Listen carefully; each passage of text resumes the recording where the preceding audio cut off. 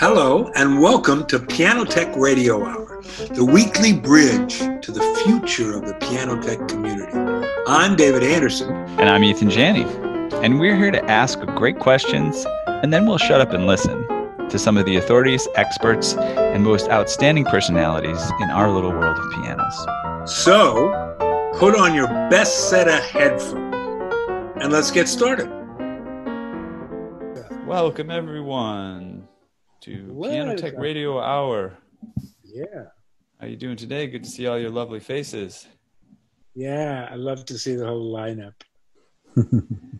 Yeah, I always enjoy seeing these folks in other nations than my own as well.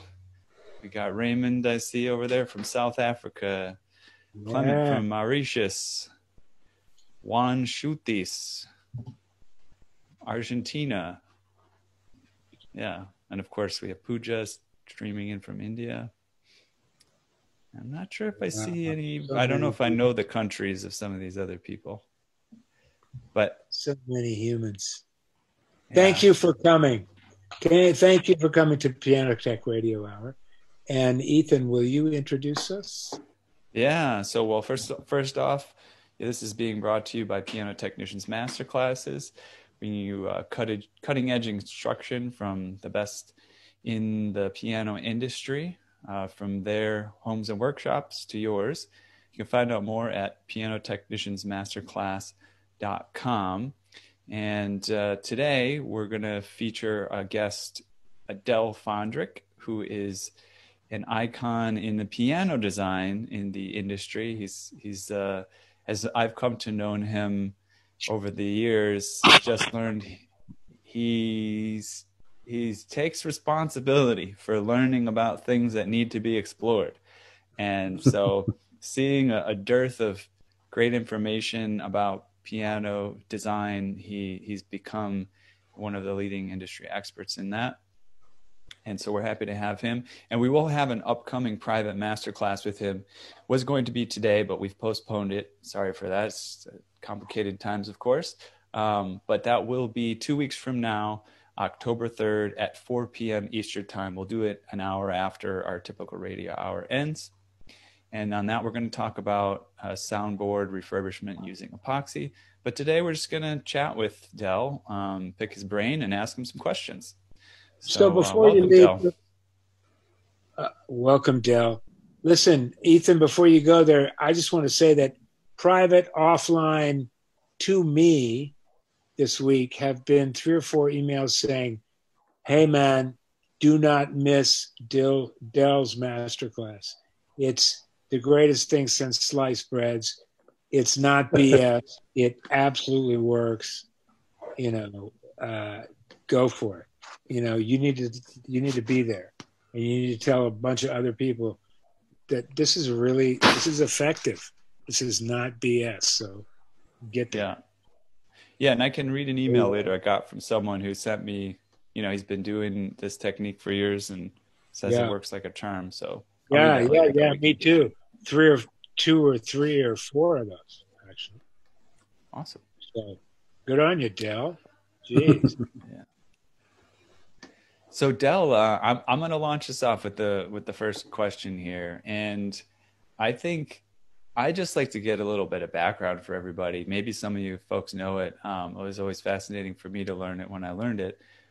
Tell us about the transition from being a piano technician, guy out there working in the field, tuning pianos, working for stores, into getting into piano design. How did that? Was it sudden? Was it a smooth transition? How did that happen? It was a mistake, actually. I started out when I was about 17 years old, which dates me as back in the very early 1960s. I had a job working for a refinisher who also did pianos, and he it was kind of a temporary thing. He hired me even though I was underage. And we showed up for work one day and he wasn't there. And we're waiting around and it was a scene just out of The Godfather. this long black limousine pulled up. This guy in this slick, shiny suit got out. Where the blankety blank blank is that blankety low life SOB? we don't know, sir. Well, you tell that if he don't show up with the money tonight, we're breaking legs. And he got back in his car and drove away, and we never saw the boss again. So I was out of a job in San Bernardino, California, and I went looking for work in the morning. It was very hot in the afternoon, so my brother was there, Daryl, who also was looking for steady work. But in the meantime, he was tuning pianos for the local Baldwin dealer, Steppen Piano and Organ Company. And so he had this little one-room kind of a workshop thing back and it was cool. The building was air conditioned, so I went there in the afternoon just to get out of the heat, and I started fussing with these pianos. And pretty soon I'd figured out enough that I could do basic upright action refurbishing, as it was called then. I could make them play a little less bad and make them look a little bit better. And I kept doing this and started getting paid for it. And ultimately we got ourselves a bigger shop, and we bought a piano. It was a little 5-foot no-name something or other. And we rebuilt it, which is a whole story all by itself, about how I took all the strings off and put them in the dumpster, and then realized that, those strings were all different sizes. And I had no idea what those sizes might be. So I went out to the dumpster, and the garbage truck is coming down the road, and I'm crawl inside the dumpster, and I'm hauling all these wires out so I can get it back in the shop and measure them. But we got the piano put together and miraculously sold it to a nightclub up in Lake Arrowhead. And even more miraculously, about 6 months later, Daryl comes down. He'd been up there tuning pianos. He's got this big smile on his face, and he says, "You know the piano we sold to the club up there?" "Yeah." What's wrong with it?" "Well, the place burned down last night and took everything with it." So that was probably the best thing that could have ever happened to that piano. But just over the years, I just got more and more involved in piano rebuilding. Didn't learn to tune at that point. Was drafted into the Army. Very quickly ran out and joined the Air Force. And 4 years later, got back out, and I was footloose and fancy free and didn't have any work to do. So I went up to Mendocino. Daryl had a little short time thing of reconditioning a bunch of pianos at the Humboldt State College. So I helped him with that. And eventually ended up in Portland working with him, and always as a rebuilder. So the 72 National Convention came along. I was scheduled to teach a class in grand piano hammer installation. And 3 or 4 months before the convention, somebody finally figured out that I was not a PTG member. "Oh, well, why not?" "Well, I don't tune." At the time, the Piano Hospital was going strong, and they waived the requirement for they let me in even though I wasn't legally blind. Right. And basically locked me in the back room and said, "You can come out when you can tune a piano." Wow. So 3 months later, I passed my exam as a full-fledged piano tuner, taught the class, got married, and haven't looked back since. But it's always mostly as a rebuilder. And then I went to work. There were some changes made in the Steinway dealership in Portland in the early 70s. And I ended up working for the new Steinway dealer with the condition that I would service and prep all of the new Steinway pianos coming in. Well, this was kind of a revelation to me because I got to work on the same model piano repeatedly. And what year was this? I think I joined that in about 74, 75. Ooh. something like that. Some fairly rocky Steinway. Oh, they were horrible. Yeah. We No kidding. literally rebuilt some of these things. Oh, trust me, I was working in Yeah. a warehouse of Steinways from 81 to 86. And they were getting better by then. Well, nominally better. But we replaced pen blocks in new pianos, replaced hammers, so did we. Relocated action stacks, removed capstans around, restrung many new. Wow, you did? You moved capstans around? Oh yeah. In the 70s, dude? Yeah, to get rid of 9 lead weights in a Model S or Model M. Rather. You were deep. You were like, there was only one guy in LA that was even anywhere near there. Yeah, what do you do when you go to a customer who she's a widow? Yeah. She's a widow, and on his dying bed, he had wanted to buy her a Steinway Grand all their lives. He had a lot of health insurance, and he made her promise that when she collected the health insurance, that she would buy a Steinway Grand. So she did, and when I got involved, she couldn't play the piano. It hurt her fingers. And so I went to see her, and she was practically in tears. And I thought, I measured down weight, and it was 52, 58, 48. It looked great. So what's the complaint? So I started to tune the piano, and by the time I got up into I set a temperament, and by the time I got about halfway through, my fingers were sore, and I had to struggle to finish tuning this piano. Wow. And so there's something wrong here. So I pulled the action, lifted some keys up, and in the low bass, I was counting 9 leads. Oh my! In the weights, in the sharps, on the lowest 3 sharps, there was a lead stuck in the front of the key, in front of the key bushing. It was a small one, but it was there. Serious? Wow. So I called the factory and I talked to somebody. I don't remember who. And they asked about down weight. I explained the down weight was fine. Well, this meets factory specs. There's nothing we can do about it. So that was my introduction into action geometry. At that time, nobody was doing anything that I could find. Now, kids, you got to understand, these are apocalyptic stories. These are like beginning stories. It was like a dark frontier, right? It was. Like saying you were going to work on the geometry of a piano. That was horrible. Are you serious? Are you? What do you think you are, a factory? Mm-hmm. Well, I relocated the capstans, and I made a little device so I could slide it back and forth. Terrorist you were, Jesus. But I had no idea what I was doing. I just figured it out as I went.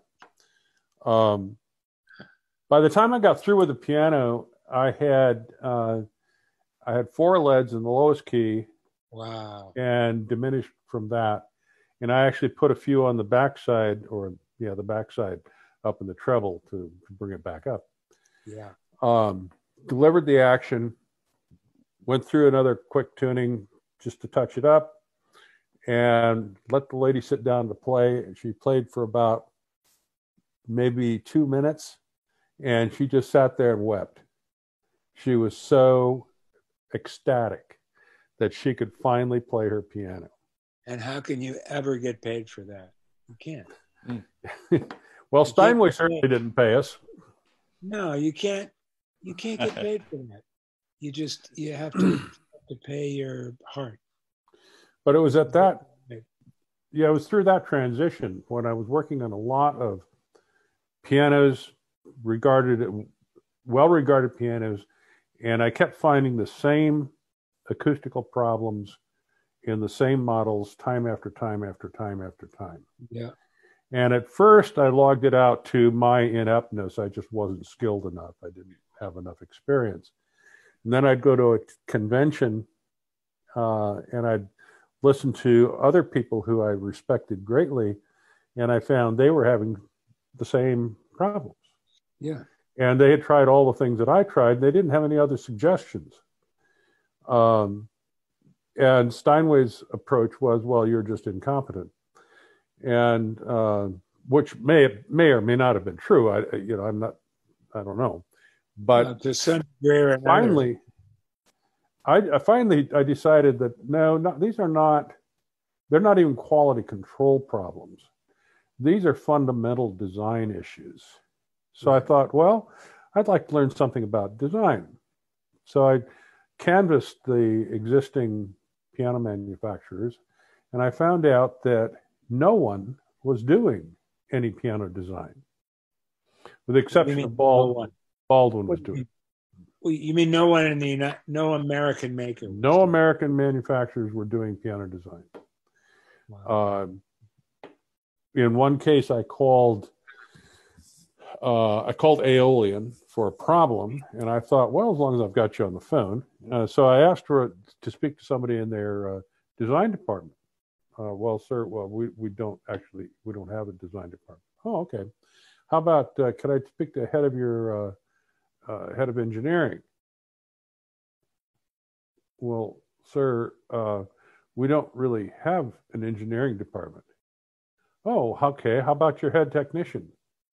I'm sorry, sir. We do have somebody working on players.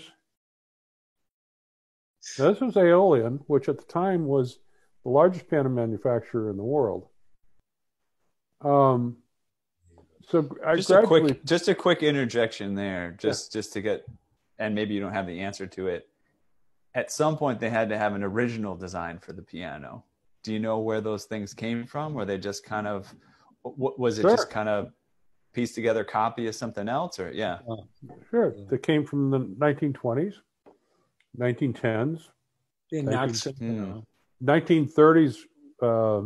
Weeded out a lot of them, and the machines kind of got picked up, but the design stagnated.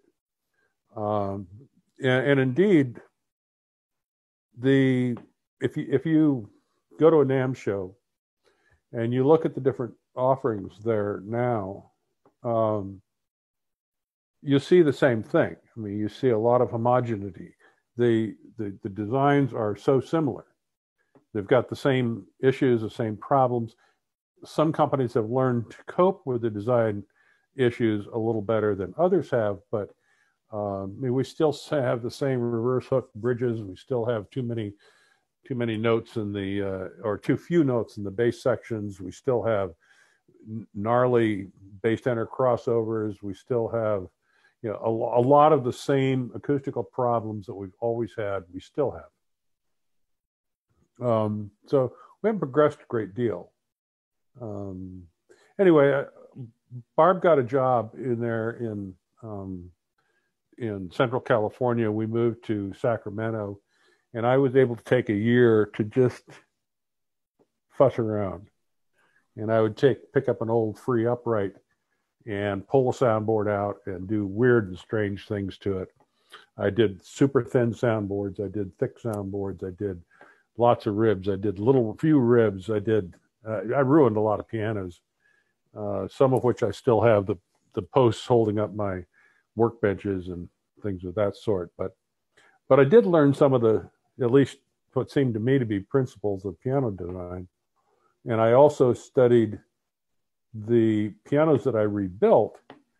I would stop, and as I took pianos apart, I'd look at them and, why the hell did he do that? And I'd study. So I've learned a lot from people like Masterclasses and Chickering and Kanabe and all these old designers that we dismiss with such contempt were really quite brilliant. And the more you study their work and the more you look at them and think about, oh, that's interesting, but no, think about what was going through his head when he conceived this. what was Malin trying to do when he did? What was When he put that Julius bridge way Bauer up. trying to do? Yeah. They- And so it's bizarre that all these, quote, off-brand makers whose now pianos have basically no commercial value whatsoever, are being recognized for, wow, these guys were trying to shake some stuff up. Well, I don't know if they're recognized by the mainstream yet. They certainly are by me. I will stop and study these what we think of as oddball pianos, and you just kind of try to teleport yourself back, and you try to figure out, okay, this piano was done in 1910. What kinds of factory equipment did this factory use? They didn't have CNC machinery, so why put yourself in the mind of the designer of this thing? And he did, look, like right next door, right next to me here, I have an 1888 Kanabe Grand, and it's one I resurrected. I got it in Memphis. The owner gave it to me rather than sell it because she thought that I would actually do something useful with it rather than just patch it up and sell it as junk. So I've rebuilt it a few years ago for the sole reason of it's a tri-level scale. And I've tuned a couple of pianos with a tri-level scale, but I had never actually worked on one. So I wanted to actually work on one. And can you just clarify, because I'm not sure, maybe some other people have the question, what would a tri-level scale be? Okay, Yeah. We're familiar with overstrung scales. The tenor scales are on one plane, and then the bass scale comes over the top of that. This has, I think it's 5 or 6 unisons in the tenor that go between the normal tenor strings and the overstrung bass strings. And Wow. it has I mean, actually unisons go between them? Yeah, there's 1, 2, 3. I wonder if I can.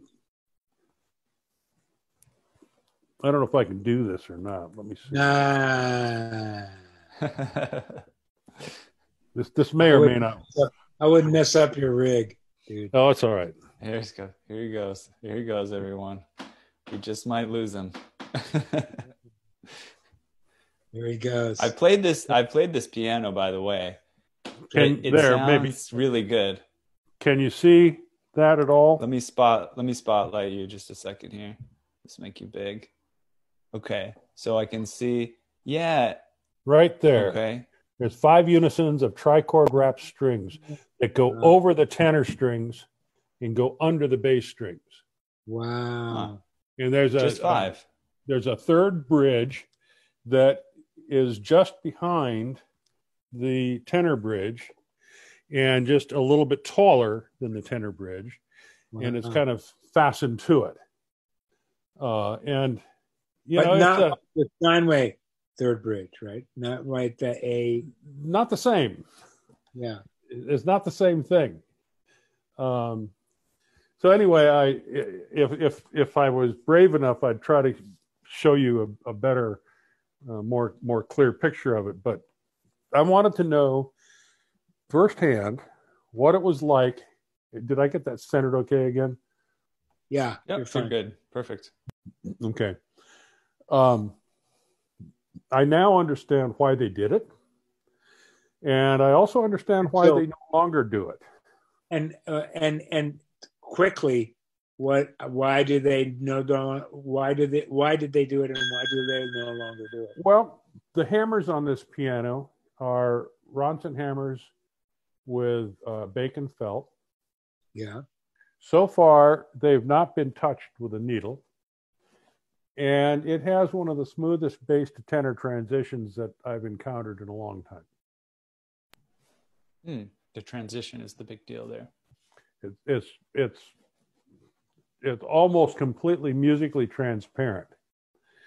And like I say, I have not done a bit of voicing on those hammers, nothing. So that's the upside. The downside is that third bridge that's stuck on the back of the tenor bridge is a horrible thing to work on. It was just crumbling. It was coming apart. So we had to make basically a new one. And getting all the little pieces aligned in there was not easy. So it's something that you can do in your workshop, but in production, it would be very, very difficult to do. So I can understand why they would stop doing it. I think 1 or 2 years later, they had gone to a more normal transition bridge on this model. So we aren't going to count on the questionable fidelity of phones and little teeny computer speakers. So, but do you hear a difference in the transition? You do, obviously, and it's beyond the hammer set. It's also the. Yeah, well, I'm not really a pianist, so I listen to it as I tune it and as I fuss around and would normally do voicing. But as I tune the piano, yes, there are differences, but it's what I call musically transparent. Yeah. That pianists, we have our friend Wolfgang, who's a regional concert pianist, comes over and plays his piano. Well, he used to before COVID came along. And he would just stop by and play the piano just because he loves it so much. And he'll bring his music and he'll sit here and rehearse for a few hours. Others come by and just to play it because they like the sound of it. It has other features. It has the thinnest soundboard that I have encountered in a factory built piano. The board at the center is 6 millimeters thick. Wow. Steinway by contrast would be 9. Wow. I got a comment here from Facebook. Yeah, please. Any more comments or questions for you, please? It's actually just very direct to the situation. Joshua Jones commented on Facebook. He said he played this Kanabi last fall, and it's very nice. And yeah, I think I mentioned earlier that I have played this as well. It's a nice sounding piano. I don't remember specifically about the transition. I don't think I was like paying specific attention to that. Mm-hmm. But I also noticed, like with that one, you did the epoxy treatment on that piano as well? Yes. Yeah, and with these pianos, very interesting. I'll ask you, hey, when's the last time you tuned this? And you'll tell me it's been quite a while, and they usually sound really good. It's quite surprising. Go ahead, David. What determined? Would you say it's a warm sound or a bright sound? Or probably warmer rather than brighter. Well, I chose Ronson hammers with bacon felt because it's about the softest felt we can get right now. And I asked him to press them on the light side, and so it's a warmer sound. Which in a piano like this is something I try to do because I believe it's closer to what the original makers had in mind than what we typically encounter today.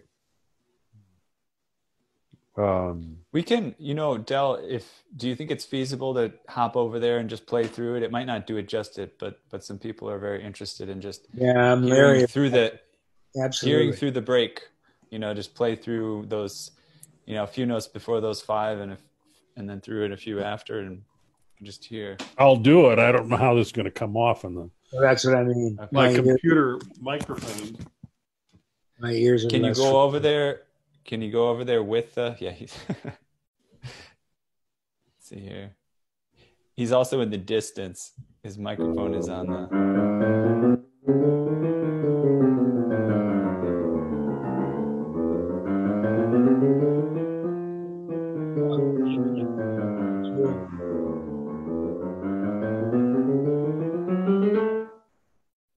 That actually, even through, Yeah. you know, little teeny microphone stuff, sounds pretty good. So, Yeah, gee, and I see what he's saying. I don't think he can hear us right now, but I think we can tell at least what you're saying is that the tonal consistency, it doesn't really change that much. You don't hear like a sudden shift between wound strings and plain wire strings. That's the idea. Well, yeah, that's awesome. The transition comes from G sharp. The three transition string or 5 transition strings are from G sharp to C. Del, can you talk about what's going on in the Chinese piano market now in terms of in terms of what's coming to the United States and what's actually Before we shift to that, that's a great question. I just want to make sure we follow it up. So you said why they did that to that piano, and then you said why they don't do it anymore. Was it specifically just about the bridge and how to handle the bridge? Yeah. Did we cover that? Or well, it's a pain in the neck to build it. Okay. Some of that might be made easier today with more precise computer controlled drilling, but fabricating that and we did end up making a new bridge, even though we had the original to go by. It was still it took longer to do than just a normal bridge work, because you have little posts that have to fit very carefully between the unisons of the strings just below. And then you have to build that up to just the right height, because of course you have down bearing to worry about here too. Then the top, the bridge cap is rather thin. So how do you make the original had split quite badly? So how do we put that back together without it splitting? Okay, so we used a laminated bridge cap. Well, then that makes it difficult to notch. There were just a lot of steps involved that slowed us down. Admittedly, if you were doing this in production, and I am always amazed when I see production workers, a good one, at how fast and efficiently they work. But even so, it was a complicated process. And I think in the end, you can do as well with competent string layout and just using a transition bridge, a standard transition bridge. Got it. Thank you for going into some details there. David, great question. Can you just rephrase what you said? Right before the show, I was saying that I deeply respect your kind of current knowledge of what's going on in the Chinese piano industry and the community. And so I wanted to know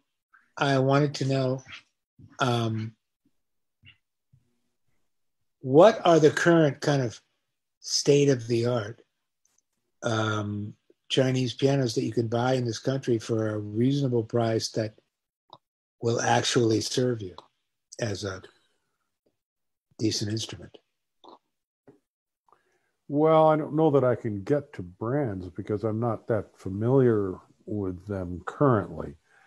The Chinese, the better Chinese manufacturers have been learning to control wood moisture content. That for generations was a particular problem. I've been in factories where they assured me that, oh yes, absolutely, they have good conditioning rooms, so let's go see them.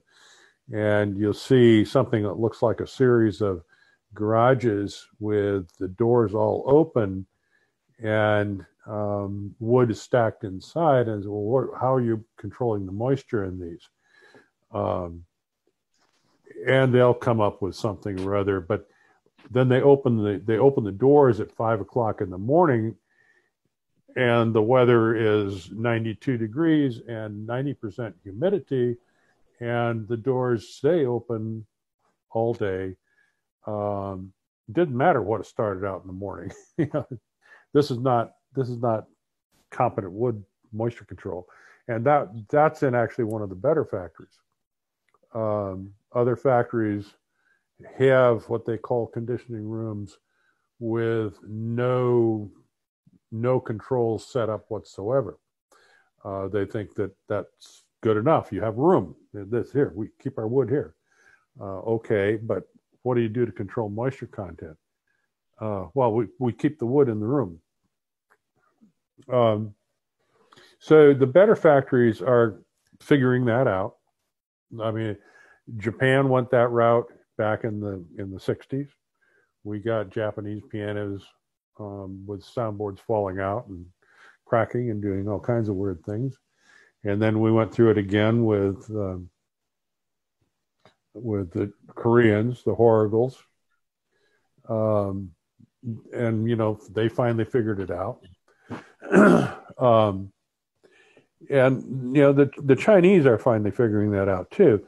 The Chinese excel at automation in their better factories. They're doing things with CNC machinery that was never done in the U.S. You can see a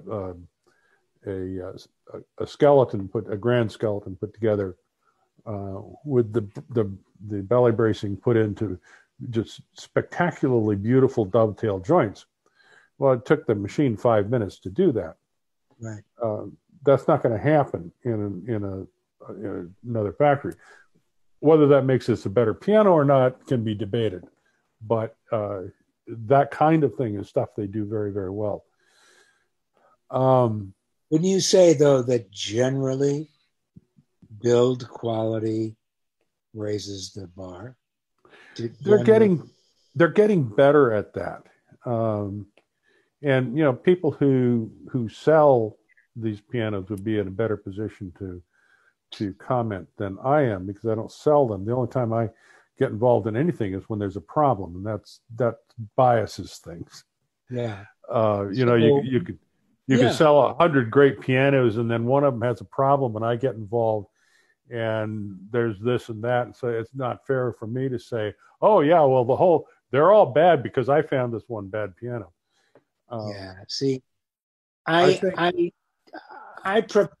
prepare good high-end pianos for a dealer here, and every once in a while they'll have me prepare a high-end Chinese piano. Mm-hmm. And over the past, let's say 2 or 3 years, I have been surprised by what are called high-end Chinese pianos, that they're pretty darn good. Yeah, they've been steadily improving. What I see lacking in all of the Asian pianos, and I include pianos from Japan, Korea, Indonesia, and China, is very little in the way of innovative thinking in terms of design. Mm. Even pianos that are introduced as brand new state-of-the-art designs, I look at them, well, it's certainly refined and it's a beautiful piano, but I don't understand where the state-of-the-art part comes in. Give us an example of what you're thinking about when you think about that. Well, look at Kawaii's Shiguru pianos. Mm-hmm. Fantastically built pianos. I mean, I don't know how carefully you would have to look at one of those pianos to find an assembly flaw or a materials flaw. They're impeccable. Right. But are they that much better than the Concert Grand of 50 years ago? They look the same scale. They are. Well, that's because that's ideal. I don't think so. You look at the smaller pianos. The bridge layouts are the same. They take the same tension drops at the low tenor. You just kind of go on and on. I see the same kinds of material, woods used in soundboards. Why are we still putting wood soundboards in pianos? To me, it's incomprehensible. The world is running out of woods. Look at the fires we've had. Well, I hate to tell you this, but there are fires in Alaska. There's fires in northern Russia, Siberia. What the illegal loggers haven't taken out, the fires are getting.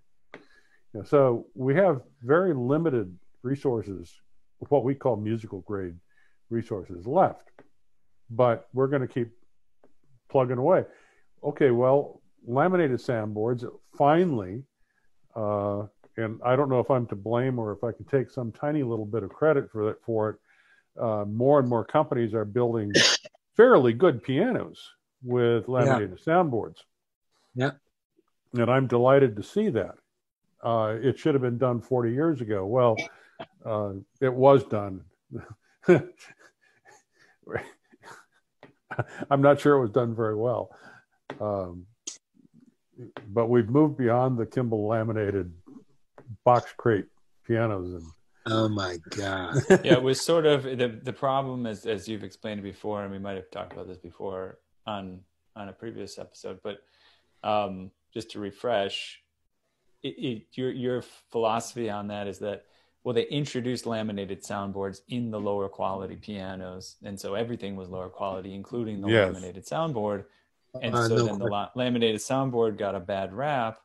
If they would have introduced it in the higher quality pianos, they would have put more time and effort into doing that, and it might have been great. Yeah, you look at the soundboards that Hyundai has been using. Hylun has been using. They're good boards, and yes, they're laminated, but they're good soundboards. They have crown and bearing. Yeah, and they're more stable, and they don't crack, and they have a lot of advantages to them. But that's only a stopgap. We should be using a lot more composites in pianos than we're using.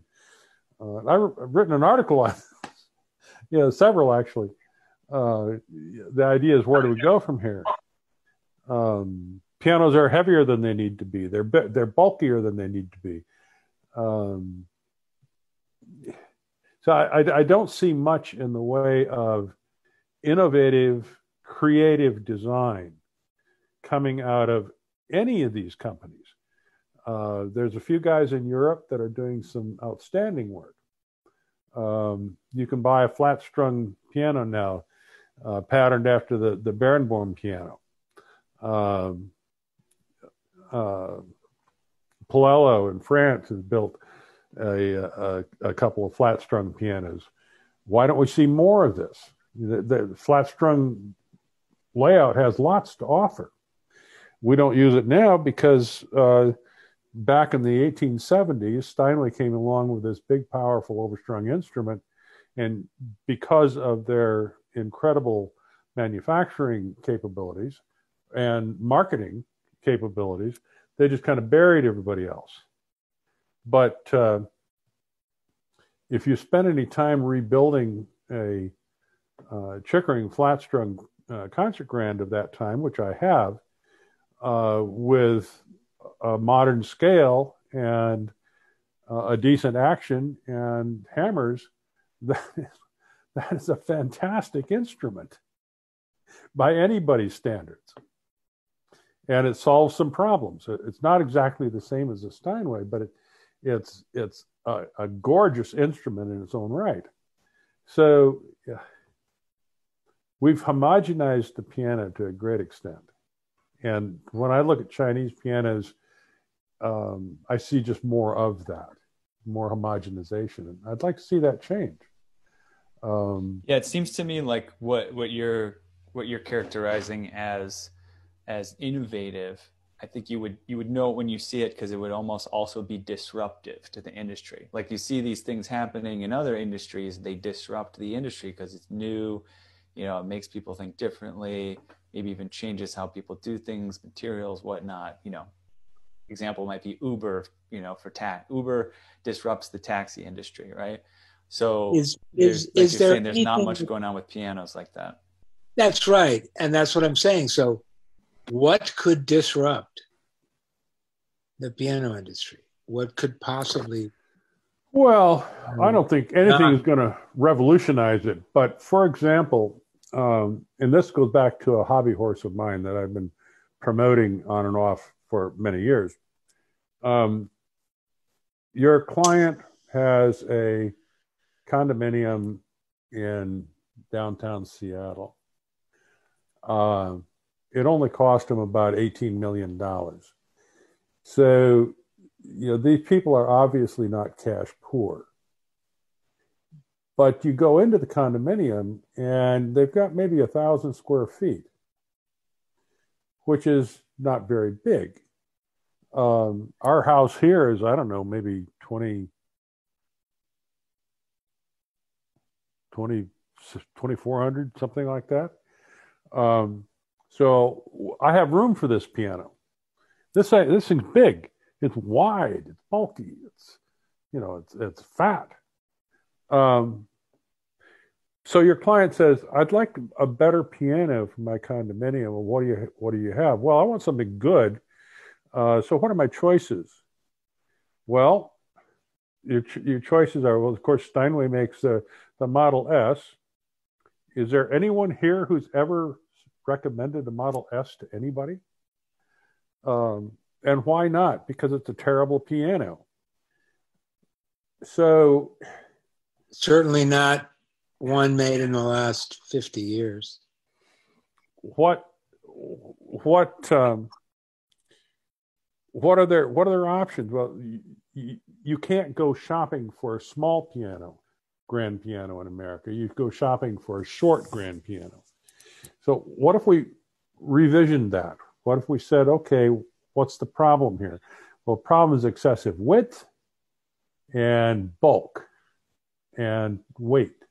So instead of making that piano 59 or 60 inches wide, let's make it 54 inches wide.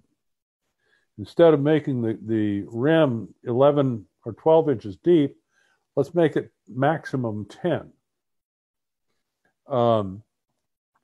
I have a design in my computer here of a 5'5" grand that takes up less floor space than the Yongchang Samek ubiquitous 4'11". It's an immensely better, well, I haven't built it, so I say it has the potential for being a much, much better performing piano, and it actually takes up less space. So would that be a big change to the industry? I don't know. Neither does anybody else. Let me go through some of the comments here. That's great to hear. Well, first of all, I'll jump back to one I saw previously. Let me get here. Eric Johnson, I think Yamaha Avant Grand is rather disruptive. Carbon fiber soundboards from Steingraber. Some things that he mentioned. David Boyce said, Lindner, the Ripon subsidiary, set up in Ireland in the early 1960s. I love them. Making lightweight upright pianos, and sounded good and were stable, but the materials available then let them down, particularly some plastics. But yeah, we've got a lot of different plastics nowadays. Mark Campbell, have there been any developments to the scaling of smaller grands, especially in the back scale? Releasing the soundboard, etc.?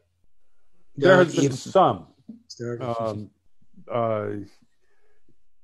There's been a reluctance to deal with the back scale because we're still convinced that we've got to have the low bass strings have to be as long as possible.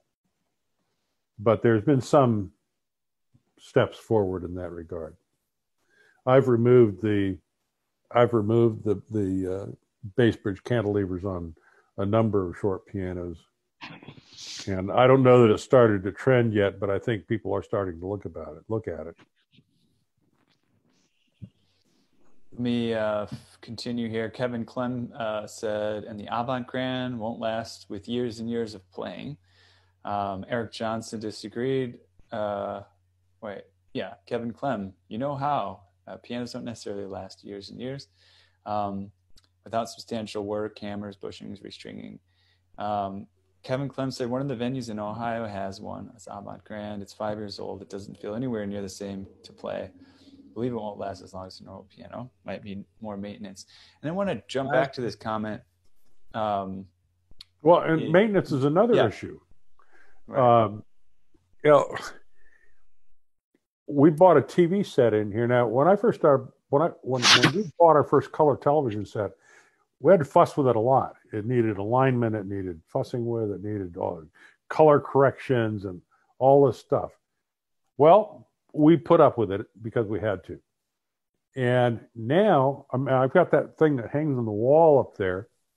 I bought it, took it out of the box, hung it up, plugged it in. It works. Eventually, I'll have to replace it, but it's not going to need any maintenance at all. All right. I buy a piano and I'm warned right up front that, it needs to be tuned 3-4 times a year. It needs constant maintenance. Why? I made my comment about why aren't we using composites and soundboards? Why aren't we using composites and actions? Much more stable, much more, much less prone to needing periodic servicing. The regulation in a Wessel nickel gross action, once it's in there, it's good. I would assume the same thing is true with Kawai's action. I haven't worked on a lot of Kawai pianos, but that's a great action. And why in the world other companies are not emulating that is just flat beyond me. It makes no sense. We got a comment from Facebook here. Or actually, let me jump back to the one I wanted to. Yoshi put an interesting link to an article several minutes ago. There's a Yangtze River piano has been selected to be one of the appointed pianos used for the 16th International Tchaikovsky competition. And I'm not aware, I don't have any familiarity with Yangtze River. Kevin Clem, that was his last comment there. Oh, and I have a comment from Facebook, and we're getting out of time here, but Joshua Jones said, do you have the same thoughts on Yamaha's borrowing conservatory grands? Any innovating going on there? Oh, wait, sorry, there's more to the comment. Do you have the same thoughts on Yamaha's borrowing Bosendorfer design in their new conservatory grands? Any innovating going on there?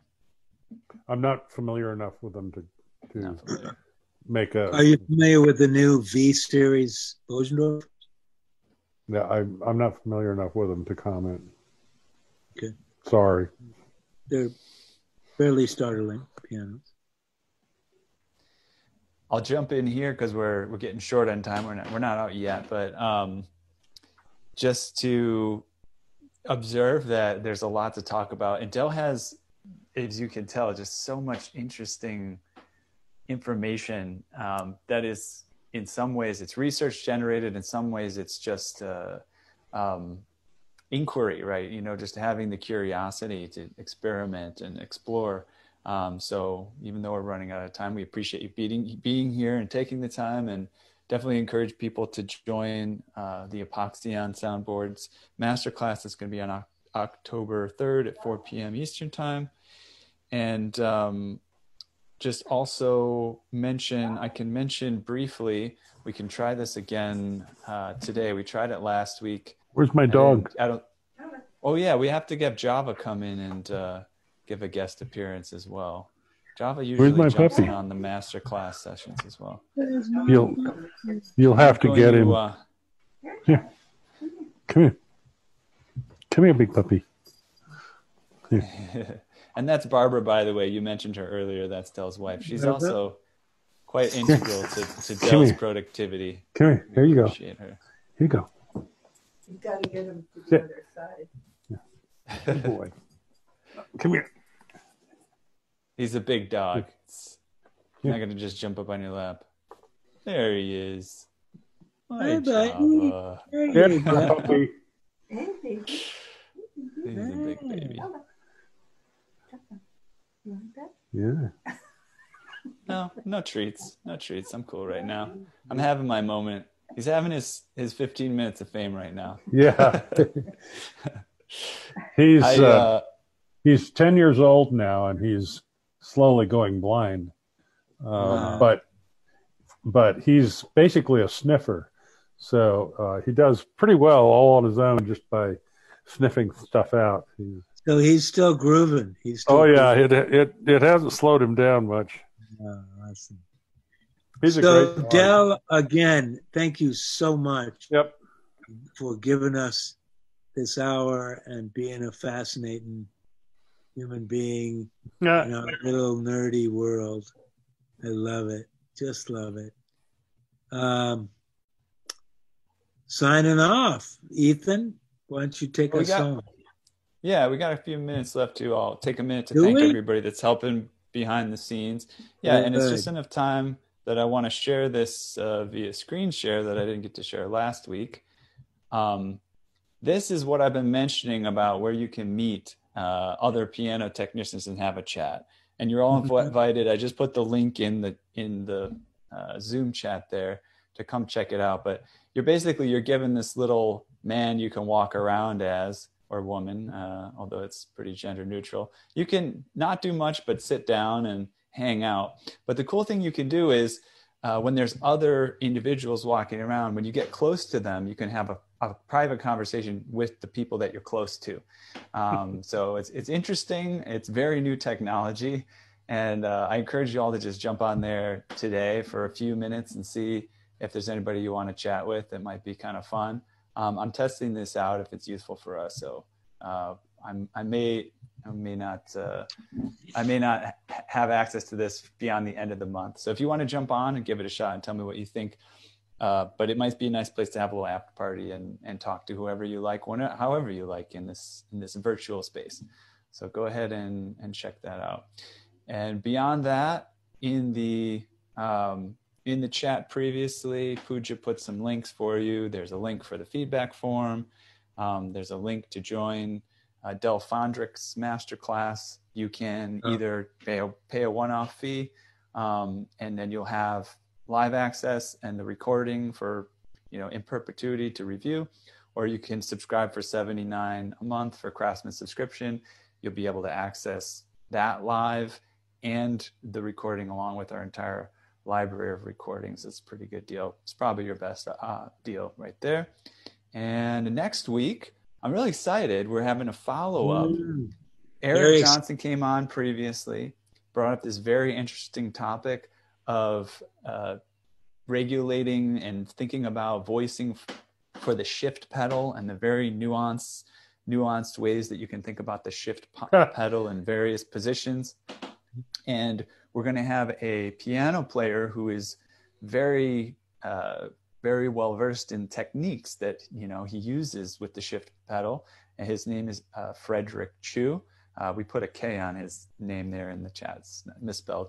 Excellent pianist. I've been reviewing his recordings. I mean, he's incredible. So it's a real privilege to have him join us next week, along with Eric, to have some discussion about special usage of the shift pedal and the voicing that goes along with that. Well, just in the perception of an artist of touch. It's always fascinating to ask an artist, just unalloyed, what's your scene with touch? Tell me how you like a piano to sound, to feel. And try to have them say it in their own words so we can get some kind of an insight. It's beautiful. Yeah, and I met with Fandrich a few days ago, and he's just such a kind gentleman, very, of course, very talented, but very humble. He has a little presentation that he often gives. He's going to give us a few slides from that on his concept of using that shift pedal. And Eric is going to graciously participate in that conversation as well. And they're kind of old friends, so it should be a very informative conversation.